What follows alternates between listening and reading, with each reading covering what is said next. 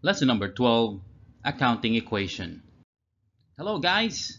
In this lesson, we are going to learn what is the accounting equation? What does the accounting equation mean? What is the accounting equation? In mathematics, equation is a statement that the values of two mathematical expressions are equal. Equation is always equal. So don't worry guys, we're not going to solve complex math problems. In accounting, there's an equation that will guide us in better understanding the relationships of assets, liabilities, and owner's equity with each other. It will also help us analyze transactions before we record them. The equation is called, not surprisingly, the accounting equation.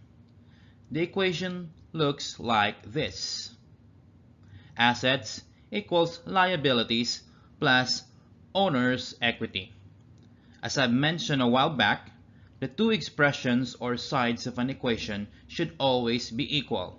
So total assets should always be equal to the sum of liabilities and owner's equity.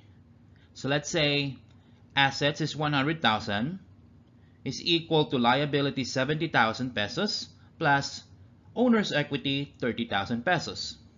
Assets 100,000 pesos is equal to liabilities 50,000 pesos plus owner's equity 50,000 pesos.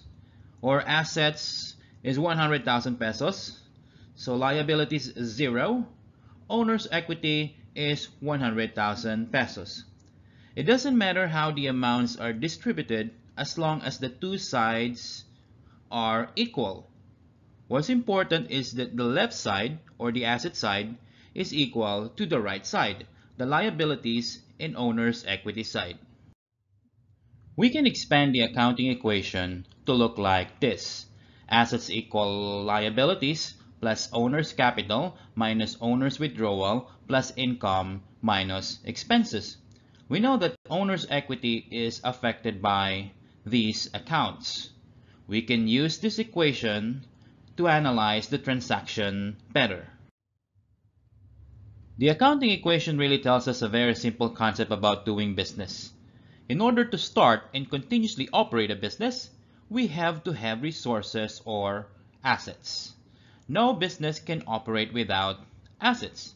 So how does the business get its assets?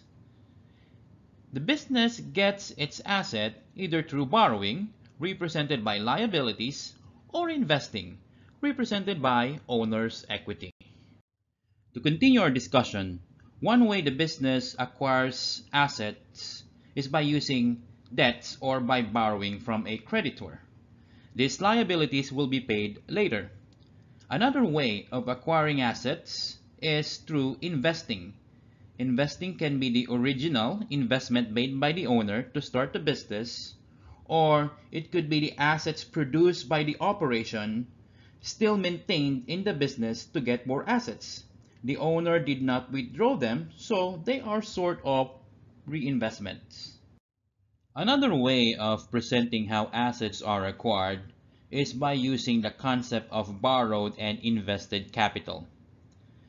Capital provided to get assets through borrowing or credit is called borrowed capital. Capital provided to get assets through investment or reinvestment is called invested capital. Assets, therefore, can be acquired either with borrowed capital or invested capital.